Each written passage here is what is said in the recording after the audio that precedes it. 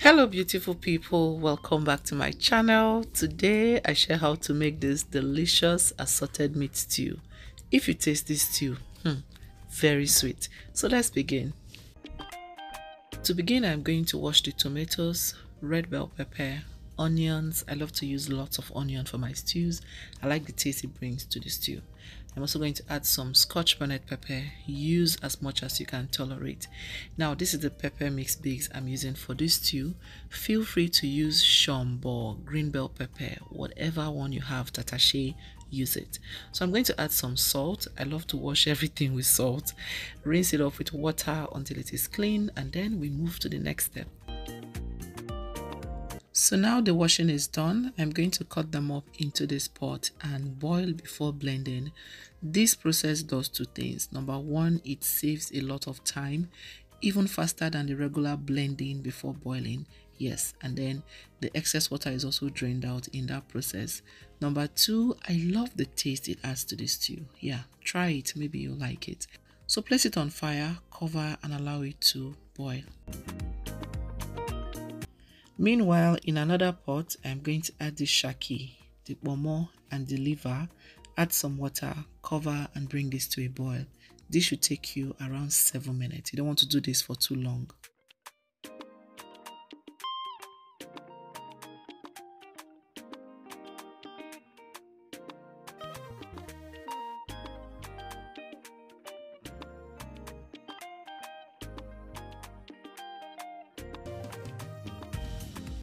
At this point, I check on the pepper mix. Look at all that water that came out from the tomatoes in such a short time. So I'm going to give this a gentle stir, take it off the heat and drain out the water. You don't want to blend the tomatoes with the water. The aim will be defeated. So make sure you drain the water and then blend until it is smooth. Another thing this method does is that it gives you a very smooth tomato base.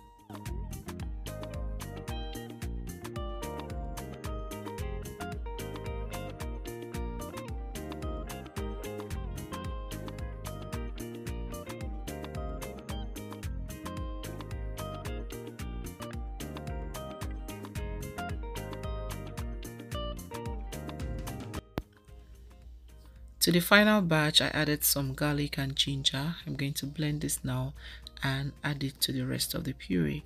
I'm going to set this aside and then check on our meat.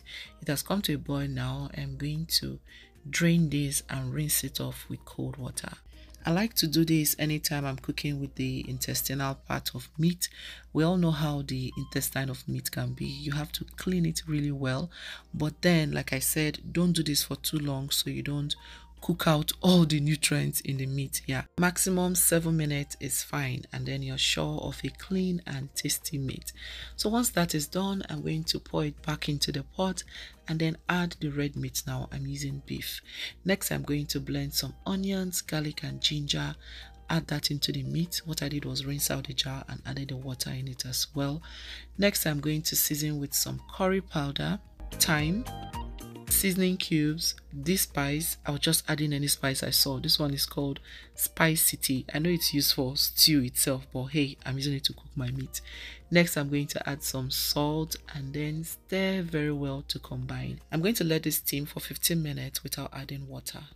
If it's your first time here, I want to specially thank you for clicking and for watching up until this point.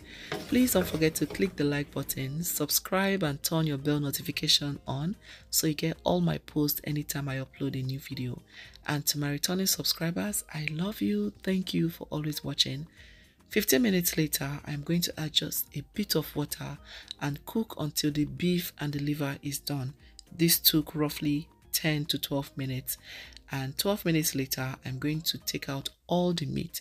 At this point, the momo, the shaki, is still quite hard, but don't worry, we have a plan. Just take everything out and keep watching.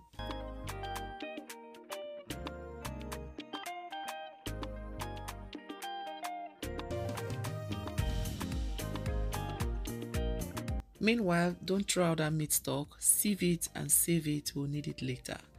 In another pot, I'm going to now heat up some oil. We're making a lot of stew, so that's why I'm using this amount of oil. You need enough oil to fry the stew anyway, At the end of the cooking, you can scoop out the oil that floats to the top. So now I'm going to fry the beef and the liver. I'm not going to fry the shaki and the momo, so set that aside.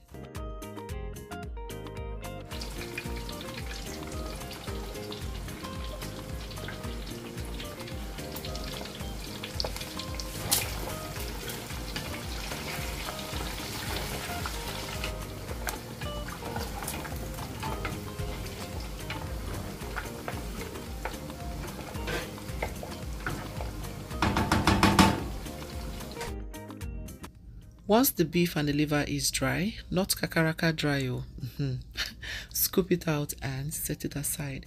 Can you guess how many of this meat I ate before this cooking ended? Let me know in the comment section. So over here I have sliced some onions. I'm going to fry it in this oil for 2 minutes until it is well infused into the oil.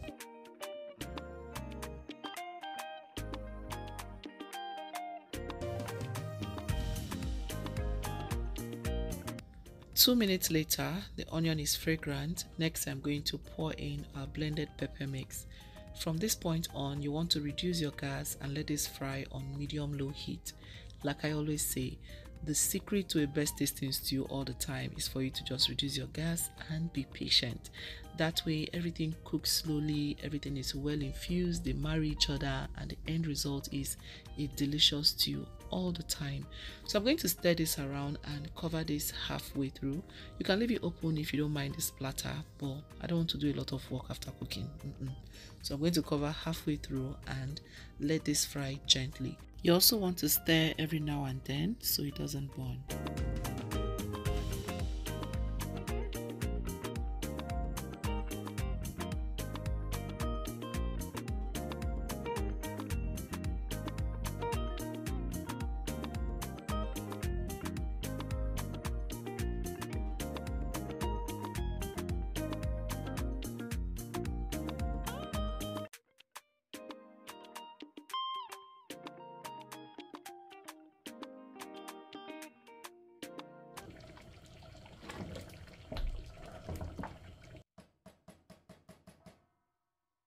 So 15 to 20 minutes into frying the stew, I'm going to now add the shaki and the momo.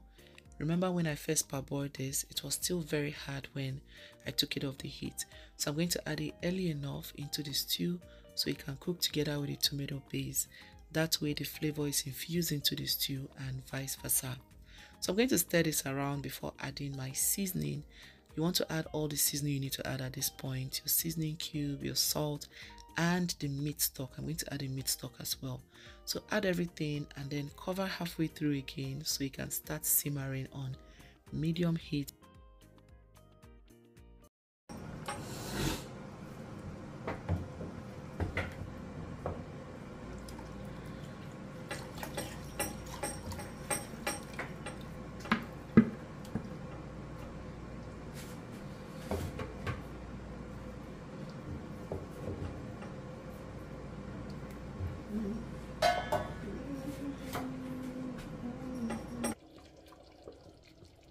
Make sure you keep an eye on this. Every now and then go in and stir so it doesn't burn.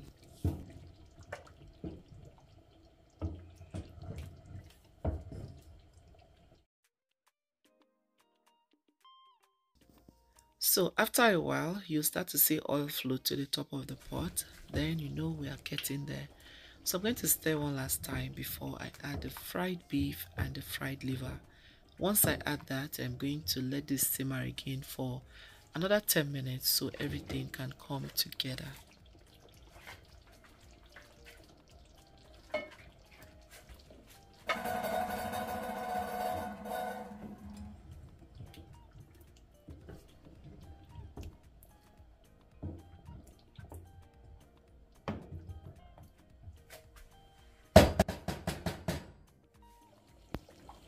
So this was 10 minutes after I added the fried beef and the fried liver. I'm going to stir this around. You can see all the oil have floated to the top of the pot as well. This is how you know your stew is ready. I tasted at this point and I thought I needed a little bit more seasoning, so I adjusted with some adobo all-purpose seasoning. You guys, the aroma from this pot was nose blinding. It almost blinded my nose. So good and delicious. So I've added the seasoning. I'm going to stir this around and let everything come together again for another 5 minutes before I take it off the heat, and our delicious assorted stew is ready. You can have this with rice, plantain, yam, bread, beans. I mean, the list is endless. And trust me, anybody that tastes this stew will love you. So mind how you cook it, okay? Thank you so much for watching this video. I hope you get to try this out and actually love it.